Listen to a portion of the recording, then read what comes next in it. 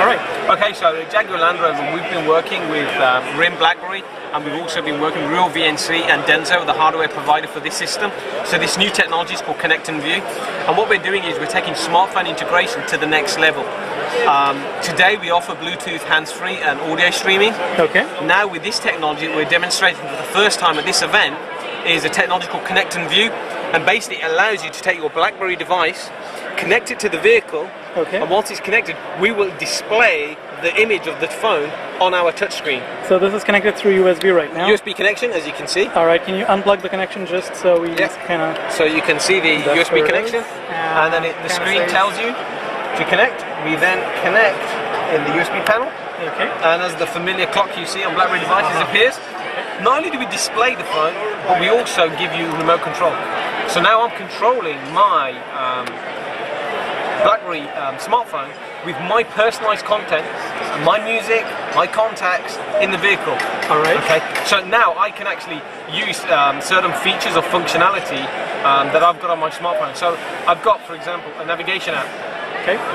I can actually, so we've been using a telenav app here where we can actually show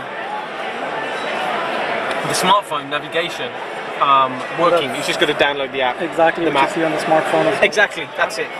And we're just connected to the audio system of the car as well. I'll give you a quick demo of the audio. So the audio is through Bluetooth, not through USB? Correct, the audio is through Bluetooth. Connectivity that we've already got in place today. Okay, so then once you've got your let's get the media player running, you've got your music on your phone, you can use the UI that you're used to. Okay. And this is through Bluetooth, obviously? Or yeah, A2DP? That's right. And again, steering wheel controls.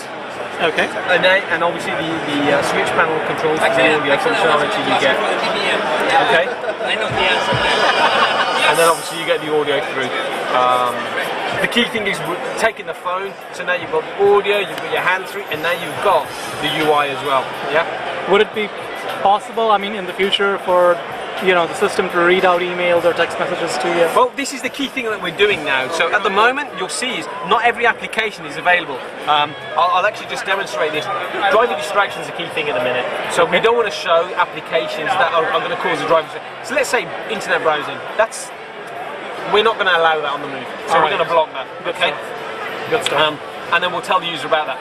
However, if an application, an app developer wants to work with us and provide an application that will read out your emails, we will work with them. We will approve their app if their app is okay and meets our guidelines, and then we can actually integrate that into the system on the BlackBerry. So it's an app you'll install on your BlackBerry device that will enable that integration. Okay. And that's one of the reasons why we're here at this event, to talk about what we're doing, but also to bring app developers to us, and obviously they can contact us and we can work and create that collaboration. Sounds great. When can we expect to see the solution? This product will be in market in late 2012. Okay. So 13 model year Jaguar products will have this technology available to them. Very nice. All right. Thank you very much for your time. You're welcome.